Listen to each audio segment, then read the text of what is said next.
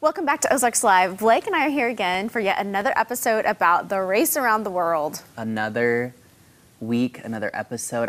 These seasons are so crazy because it just feels like they fly right on by. You know, it feels like we're just really in the depth of it, and I'm getting really excited to see how this thing plays out. But I wanted to point out something really fast. So I was texting Cami after last week, and I was like, oh my gosh, we never even talked about who got eliminated. So I wanted to point that out really fast. So much that happened. Yes, there was so much that happened. So in the first leg in Switzerland, when they return, Michael and Mo, the singing Buffalo police officers, did get eliminated once again. Yeah, like for the second time. Like literally same mistakes. So blessed to be able to come back. I know. And they're like, we're ready this time. We have a new strategy this time. And they got eliminated again. I felt really sad for them. Mistakes. It was really sad. And then also our friends from Colombia, Dusty and Ryan, they won the last leg. They're killing it so far. They are. Yeah. And you like win something extra every time you win a leg. And so last week they got cash. I think it was like $2,500 or something, which is great. Extra money is always great. That's amazing. So, I am so rooting for them. I mean, you know, Missouri boys. I know. It's like, it just makes it more exciting to watch. Yeah, you know? and the whole story behind them too. Yeah. Which we've talked about in the past. Yes, absolutely. So the start of this next leg, we're still in Switzerland, and Phil announces that the teams will now leave in 15-minute intervals based off their placement. And I believe what he said was this is kind of due to the self-driving aspect, because they're pretty much self-driving the rest of the race. I'm really surprised about that. Yeah. It seems like there's some kind of liability involved in I know. that. And also I think it's kind of funny that it's like normal drive, like they don't have to use stick shift, you know, like it's like easier, I guess. And the steering wheel is on the correct side. Yeah, I kind of noticed that too. Sometimes a lot of those European countries, I know, on the other I was side. pretty confused. So they just act like they're here. And but I will say, normal. I don't know about you, but I would struggle so hardcore to have to use one of those like paper maps. Listen, I grew up in GPS on your phone era, so I'm like having to pull one of those out. I think I would be confused. You poor thing. No, I grew up with paper maps. In fact, last summer when we were vacationing with my entire family, my dad still had his big atlas out. I love it. And he was pointing it on the atlas where we're going. I'm like, hey, Dad, I got GPS now. I'm good. Yeah, see, I would struggle. I would be like, Phil, can I please have my phone? I would be so lost. But okay, this episode was really exciting. There was a lot of really cool challenges. So the roadblock, they have to drive 2.5 hours to this bungee jump, and they have to bungee jump off the dam. Would you say that it was like the tallest in like Switzerland or Europe or something crazy. Something like that. Something where I was like, absolutely. Where, you know, last week I was like, oh yeah, I do the whole mountain thing, and now the whole bungee jump. I've never done that before.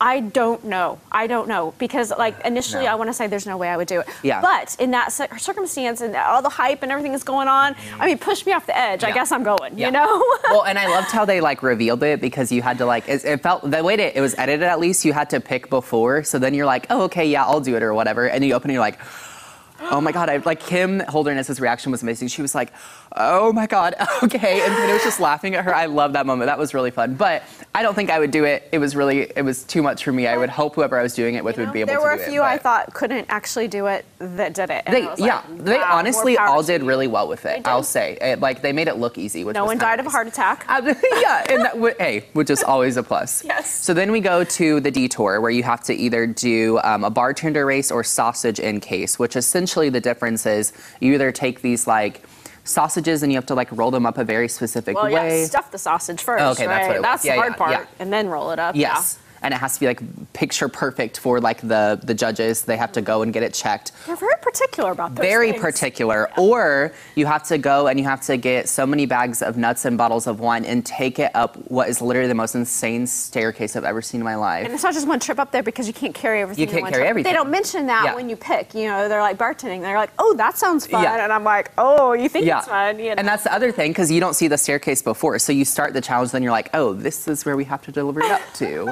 So I will say though, it was funny. There was a lot of tension between a lot of the teams with that one, which made me laugh a lot. But overall, I think this was a great episode.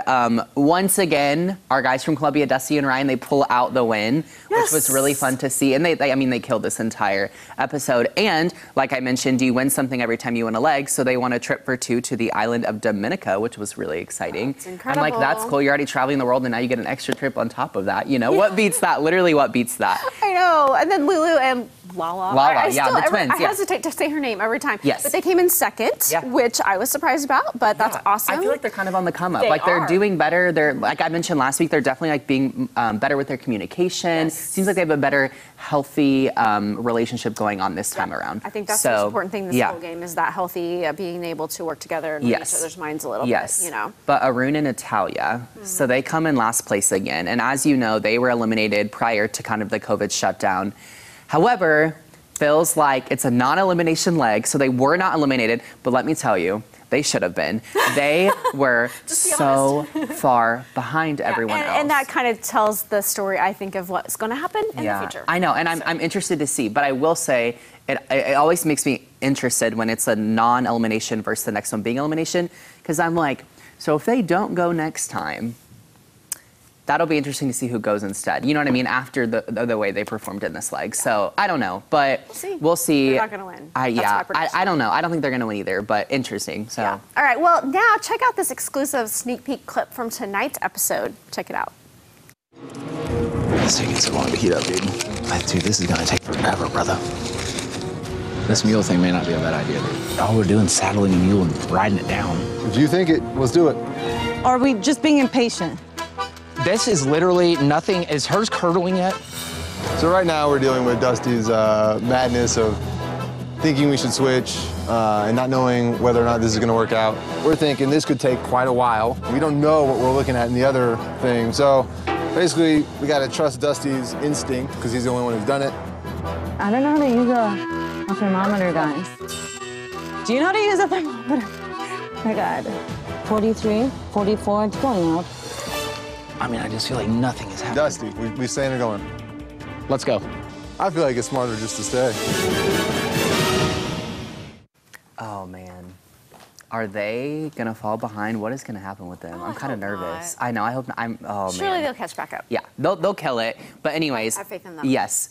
Check it out tonight. As always, you can watch it right here on Color 10 or catch up tomorrow morning on Paramount Plus and CBS.com. That's right. We'll be right back.